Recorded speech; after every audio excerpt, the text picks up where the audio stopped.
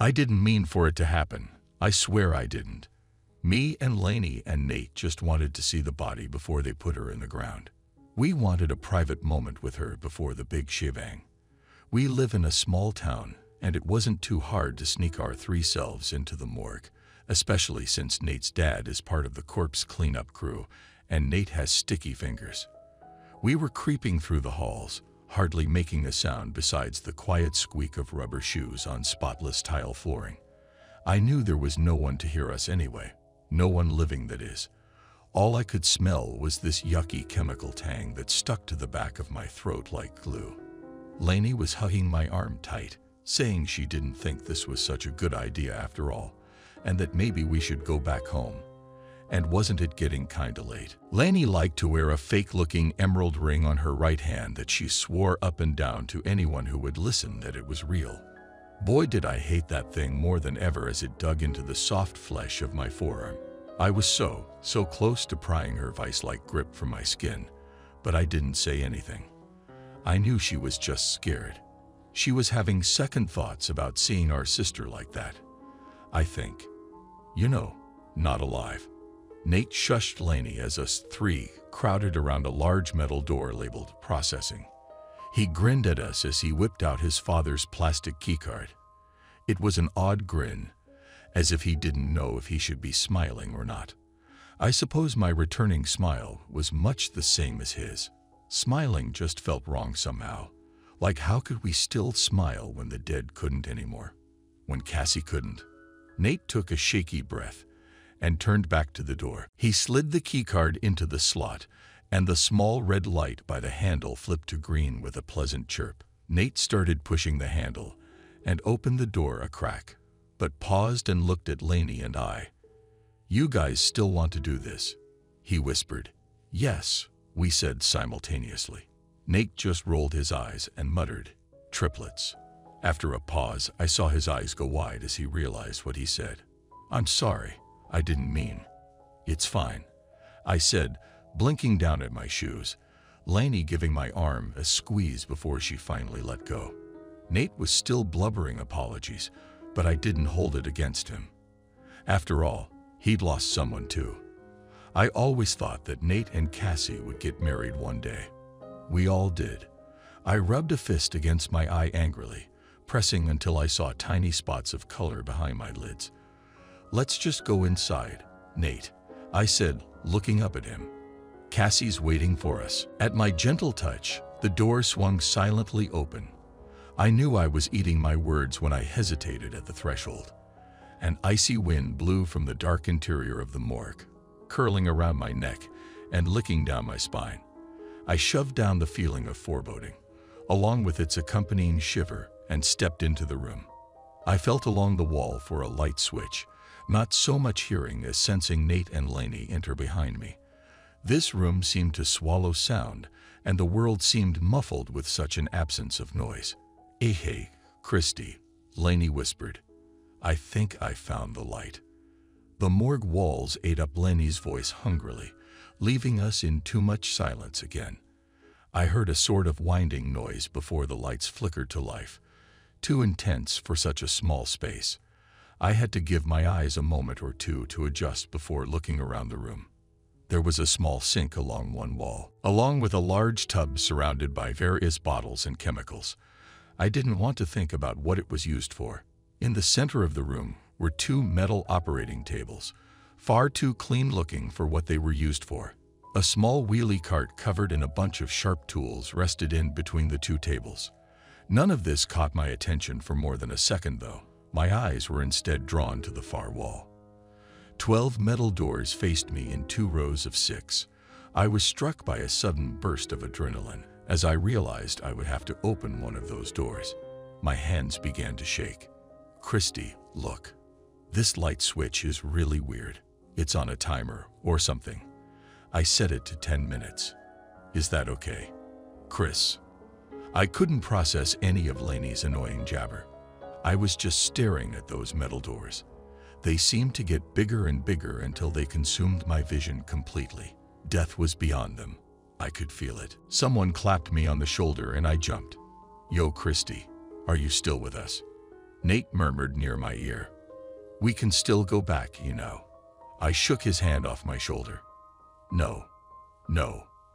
I need to see her." I approached the closest door on the bottom left. The only door with a label. Written in bold, blocky letters was the name Cassie Porter. I could almost feel her in there. I could almost imagine her breathing just behind that wall of metal. "Lainey," I said, "this is her." Lainey was sort of cowering on the other side of the metal operating table. She slunk a little closer, but I could see the building horror in her eyes. So it was now or never. Before I could give Lainey a chance to talk me out of it, I tugged the handle on the door and it swung open, clanging against the wall loudly. All three of us jumped at the sound. "Jesus Christ.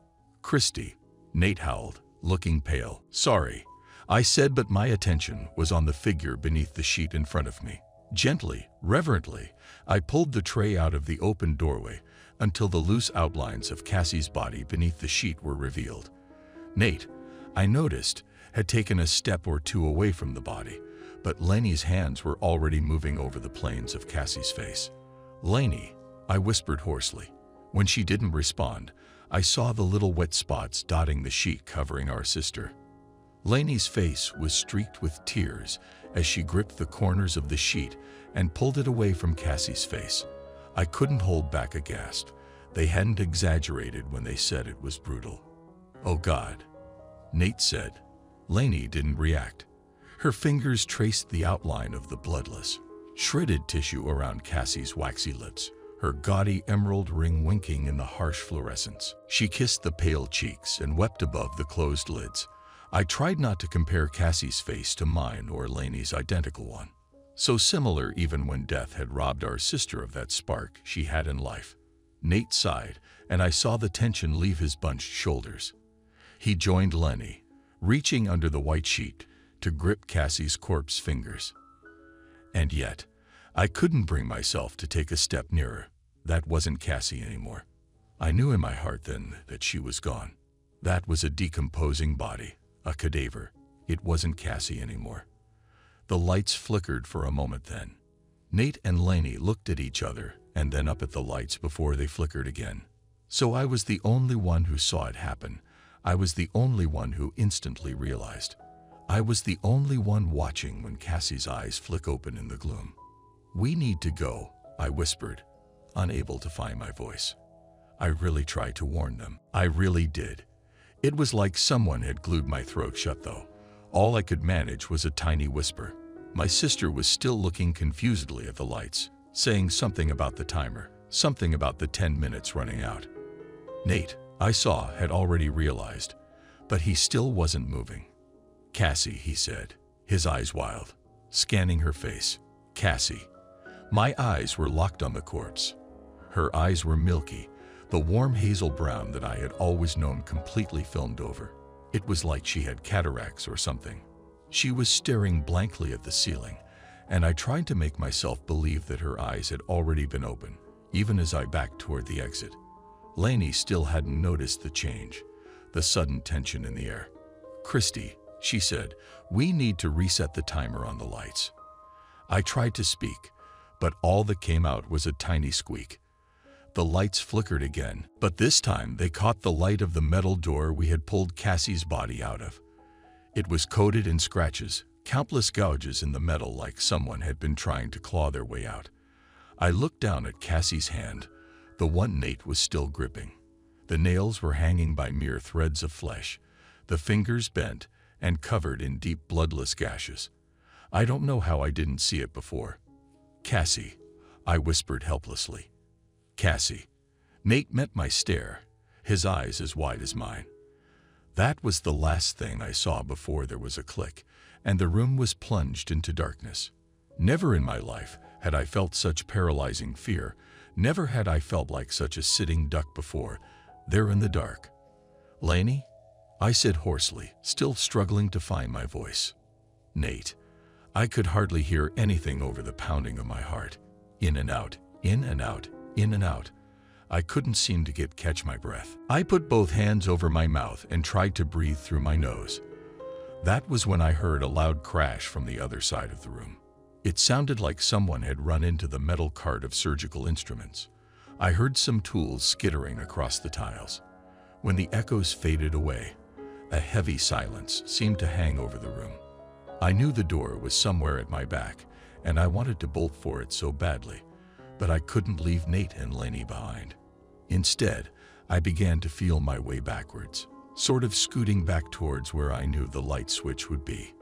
If I could make it, if I could just turn on the light, Cassie's body would be exactly where it was, eyes closed. I would realize that it was just Lainey being clumsy, running into the operating cart, and we would all have a little nervous laugh about it.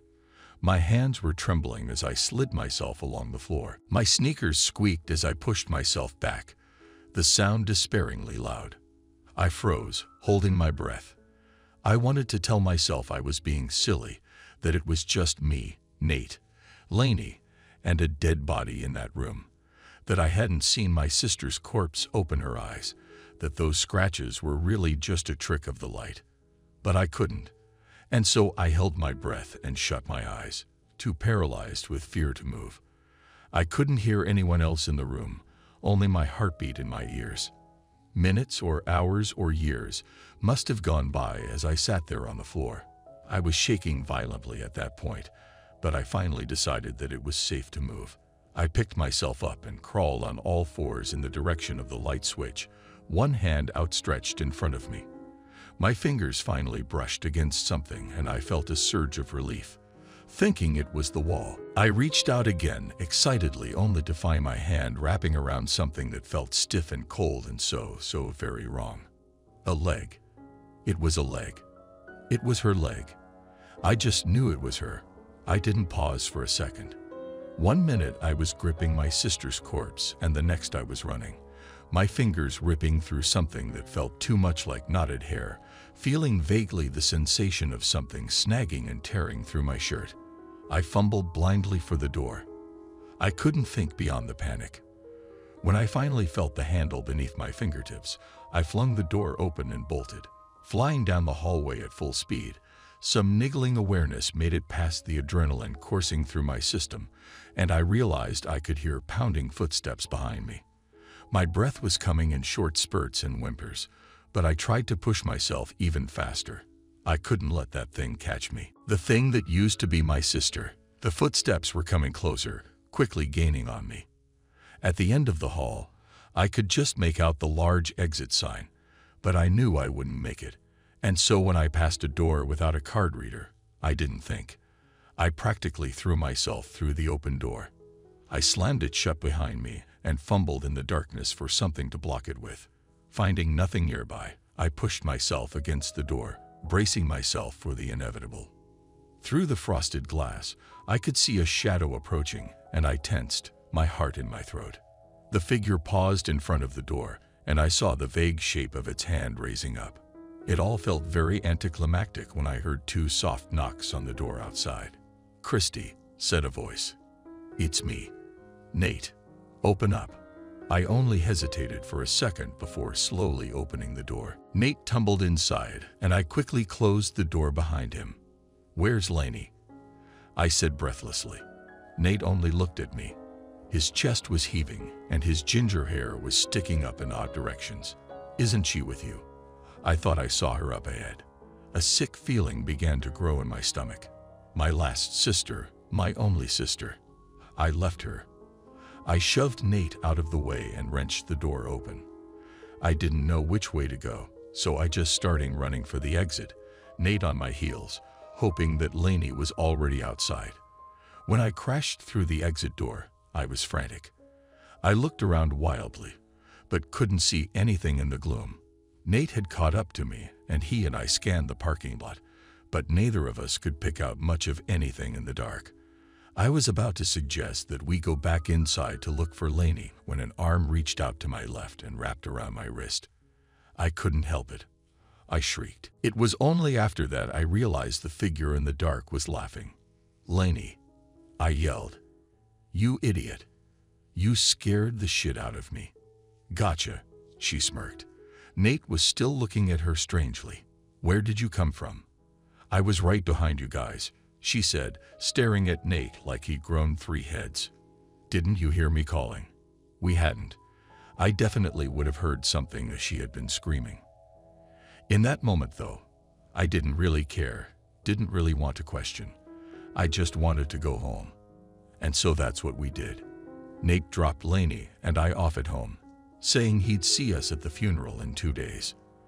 Lainey and I tromped inside and I fell right into bed, wanting to forget all about morgues and dark hallways and walking corpses. The ceremony was beautiful. It was an open casket, and somehow they had managed to fix up Cassie enough to where the wounds weren't even noticeable. Lainey and I sat up front with our parents and Nate sat right behind us, one hand on my shoulder and the other on Lainey's. When our dad went up to say some words about Cassie, he was so choked up he could barely speak through his tears. Lainey gripped my hand in hers, and I felt tears coming on fast and hot. My eyes were on my sister's body. She looked so serene and pretty. Someone had added some blush to her cheeks, giving the illusion that she was merely sleeping. It was hard to imagine the nightmare of 2 nights ago. Lainey, Nate, and I agreed that it had all been in our heads. Some trick of the flickering lights and just the general fear created by being in a creepy morgue. I looked at Cassie still, pale fingers interlocked on her stomach. The bright sunlight streaming in through the church's stained glass windows made the emerald ring on her finger wink and glimmer.